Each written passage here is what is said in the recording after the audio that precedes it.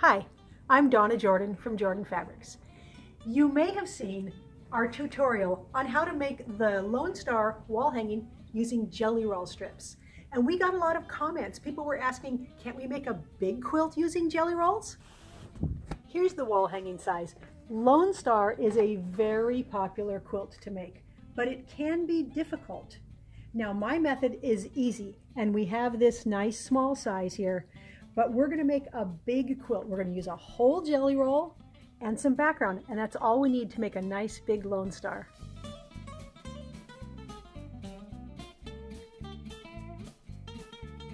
Here is the background that I think I'm going to use here.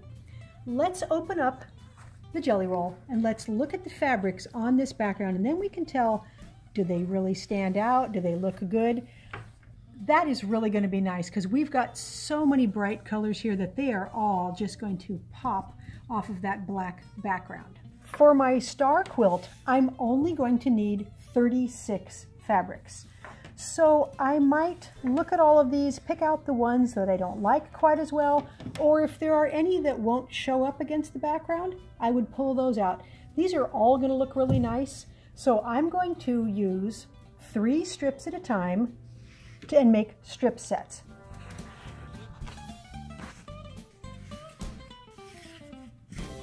I have everything divided into sets of 3 for my strip sets. Be sure to find one set that has a very prominent dark color and put that on the side, not in the middle, of one of your strip sets, and we're going to use this for the very center of the star, so that'll be right in the points, right in the very middle. Now take the first set and sew these side by side along their long edges. So I'm going to open this up, and this one's going to go right next to it, and that'll go on my lap and we'll sew it on afterwards. So use a 1/4 inch seam and use a fairly small stitch length, because after we make these strip units, we're going to cut them and we don't want our stitching to come apart. So use a small stitch, maybe 12 to 15 stitches per inch. 1/4 inch seam, and don't stretch either piece. Just put them right on top of themselves and stitch carefully down the edge.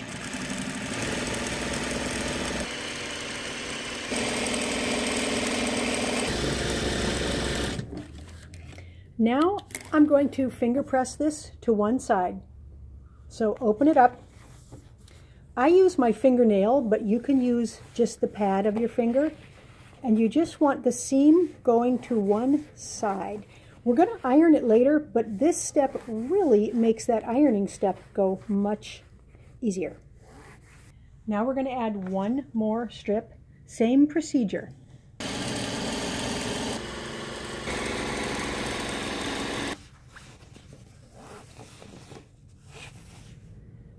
This hasn't even been ironed yet, but look how nice and flat it is because we finger press. So I like to smooth it out with my hands and then get a yardstick or a straight edge and make sure you've got it nice and straight here. Then iron it. So I'm going to iron a little with no steam, and once it's flat, then I'm going to steam it.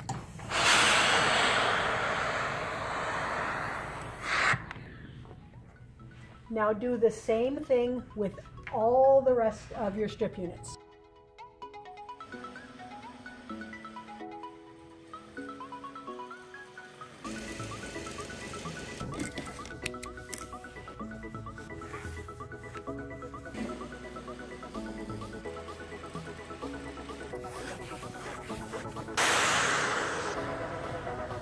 Once you have your strip units ironed nice and flat, you're going to take one and fold it in half. Then we are going to put one of the edges along our 45-degree line here. So I'm going to put this edge right on that line. You want to have it nice and straight. You also want to make sure that wherever you're going to start cutting, I'm going to start on the 20 here, that you've got 10 inches over, so that if you do a cut there, you don't want to have it slid up too far. I won't be able to get a whole piece. So I'm going to be cutting between the 10 and the 20. Once you have it nice and straight, everything lined up, put your plastic ruler right on top of your lines here and make a nice clean cut. Now we are going to move over 2.5 inches. So it's a little easier if I turn my ruler around, then you can see. So here's my first cut. I'm going to move over 2.5 inches. Line it up again on your green mat and make another cut. And keep moving over 2.5 inches till you've got 4 cuts. And then I'll show you what those look like. Now here is what we have. Let me move this scrap aside and move that scrap aside. We have strip units that are all sewn. We're going to put half here and half here. So they're already diamonds, they're already sewn. Now take all of these that are wrong side up and put them all in one stack. And all of these that came from the bottom, all in another stack. So we're going to cut all our strip units and we're going to keep them separated. So I'm moving them way apart. So keep those wrong side up ones over here. Keep the right side up ones over here. We aren't going to mix them until we get almost the whole quilt done, because that way we can have a quilt that has all straight grains and it'll sew together much flatter and much easier. Now these scrap pieces, we're not just going to discard these. I'm going to turn these around. I'm going to put the bottom on one of my lines and I'm going to point it right at this line here. Same thing here. Line it up again if it moved a little when you were cutting. So I'm going to use these scrap pieces. I'm going to cut them 6 inches wide. And these pieces we will use for a bonus border. So let me show you what this will make. That we're not going to use, but these pieces, I'm going to mix these with the scraps from other blocks and we will stitch them together. They'll be more colorful because we'll have other blocks, and we're going to get squares here. We're going to get half square triangles that are already pieced, and we can use that for a bonus border when the quilt is done. Now I have all of the strip units cut up, and I'm only working with those that were right side up when I did my strip unit cutting.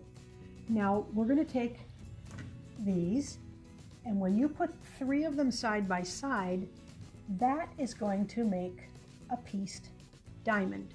Then we're going to take 3 more and we can make another diamond.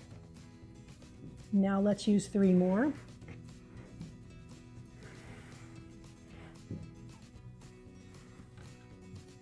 And then we'll take our last 3 and we'll make 1 more diamond way up there.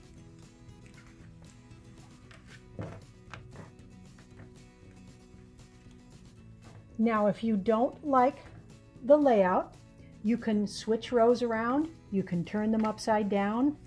I just wanted to get kind of a nice blend of colors, and I think I've got it here. So we're going to take this over to the machine and stitch it together. This is what we want when it's all stitched together. When we stitch the seam, we want that line to be one continuous line. So that means when you put this right sides together, you need to slide this up so that when you're 1/4 inch from the edge here, that your stitching will start right in that intersection there. Now I like to put some pins here so that I know I'm going to match. So if I'm 1/4 inch from the edge on this seam here, I can stick this pin through here and it's going to want to go right on that seam there. So I'm just going to put that there and stick that pin in. And then I'm going to do the same thing on the next intersection. After you get the knack of this, you aren't going to need the pins, but at first they're very helpful. So 1/4 inch from the edge along that seam line, and then same thing here, 1/4 inch from the edge along that seam line. Now we're going to stitch, and we're going to see how close we come to having an exact match. Basically, since your pin right here is sticking in right where you want to drive over, you can pull it out and just point there because you want to drive right over where that pin is sticking in. But move it before you hit it.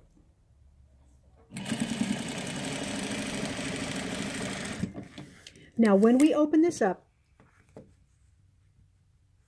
pretty perfect there. almost perfect there. And that is what you want to see, is a nice straight line along here. Now I'm not going to finger press this seam. I'm not going to finger press it by pulling it. I'm just going to squash it a little bit because this is bias along here. And if I go like that, it's going to stretch. So just smash it a little bit flat. And now we'll do the same procedure here. Now there's some important things to keep in mind when you're ironing these. You want to pat it flat without stretching it. Because it's on the bias here, this will stretch. So you want to iron in the direction of the straight grain. So in this case, my grains are going like this. So I can iron this way, and I can iron across the grain. But try not to iron like that. So see how the grain is going like this? Always check your grain. You can iron in that direction.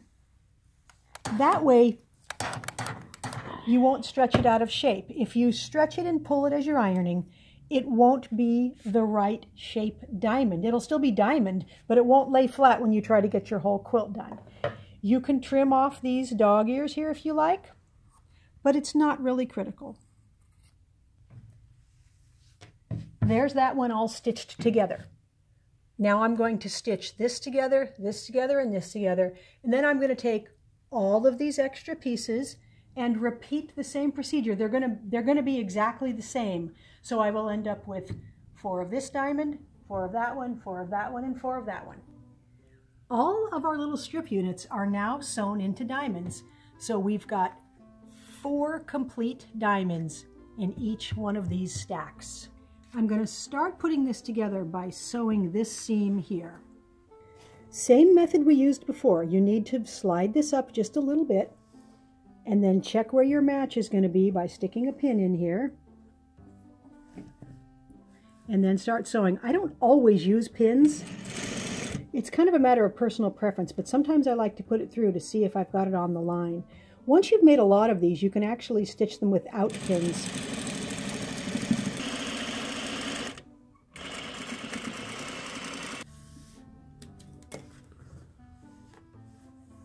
Now again, just kind of squish it. And here's a spot here where I didn't match up very well. My seam is probably a little too deep right there. So let me show you how to fix that. Right here, my seam is a little bit deeper than 1/4 inch. So I'm just going to snip this out and restitch it a little narrower, and then that seam will match up perfectly. I'm not restitching the whole seam, just the part that was too deep. Now let's see if it matches better. Yeah, just about perfect. Now we'll sew this to this, same method.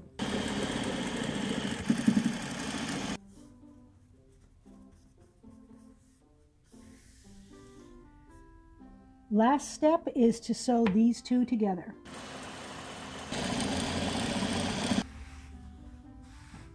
Here's the big diamond that we made.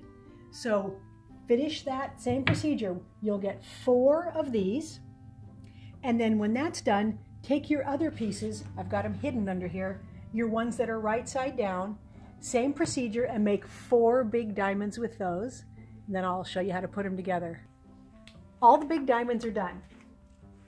They're so much fun to make. Now this is the first set. There's 4 exactly the same. That's what I sewed together first. Now the grain is all straight. Now this is the second set. I used the same procedure, but the fabrics are not in the same order. The only thing I made sure was that I had purple in the center. Now we're just going to alternate these all the way around to get our big star. So this is going to go here, and then this one's going to go here. And now you can see we've got half a star there. And it's all laying with the grain exactly straight. Now that we have the star parts done, we're just going to work with 1/4 of the quilt at a time. I don't like to have to do Y seams, so I've come up with a way where we can do this with no Y seams, and that's by working with 1/4, and we just fill in with these triangles. So we're going to, instead of putting one big square, we've got a square that's cut in half, And if we sew these triangles 2 at a time onto our diamond, we can sew this very last seam here, and we will have no Y seams. So we're going to sew this to this and this to this. Same thing over here.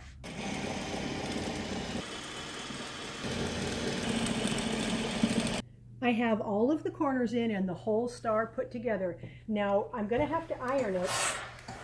It didn't start out this flat. I've already ironed a little. You're going to have to pull this over your big ironing board and just make sure that you keep ironing with the grain. It will come out flat. It just takes a little bit of effort. Now for a little bonus border. These are all those squares that we got when we were cutting our strip units. All I'm going to do is put these in a row. I've cut some black fabric here. This is 9 inches square, cut both ways. Now you don't have to remember the numbers. We'll have them in the free pattern. But if you cut it both ways, you will have a straight grain here. Now we're just going to take these triangles and fill them in here until we have a whole border. And I'm going to use 7 of these blocks. I'm going to add a little black at the end, and then I'm going to center it on the quilt. So I'm going to put that on the quilt, add a little black border, then get it quilted up. I'm so surprised at how bright this quilt came out. I know we used bright batiks, but the whole effect is just brilliant. Yeah, Donna, I'm really pleased with how this came out. Yeah. I remember you and I were down here on a Sunday and I was picking out bright batiks, and I kept picking them and picking them. I picked out 40 different prints. You made this just beautiful. I love the way you did this. I love also the way you added this border. So those are just the bonus squares that we got when we cut out the diamonds. So here's one of the diamonds we made. It's right here. And there's 4 of those little guys in each big diamond. Very nice. And the thing that gives the quilt balance is the fact that this diamond is exactly the same as this one, and the same as that, and the same as that. Beautiful. So it just gives it like this purple. You can see you don't notice it when you're sewing, but it makes the whole effect nice and balanced. It really does. And how do you like the black? I love the black. You know, I was going to use a light background. Yeah. I thought light background would have looked a lot better, but Matt said, no, you got to use the black. Boy, was he right. Well, it looks good. Yeah. You could do a lot of things with this. Beautiful job. Now, the quilt came out 58 by 74. It's a nice throw size. You could easily make it bigger by picking out a couple of these bright colors and adding some borders around. And we will have this as a free pattern. It's a free pattern, so you don't have to remember any of these sizes or numbers. We used a nice purple on the back. You can see the quilting there. It's a nice swirly pattern. And I used a turquoise blue thread because I wanted it to show up in here a little bit. It gives it just a really nice texture. Thanks for watching the video today. We hope you enjoyed it.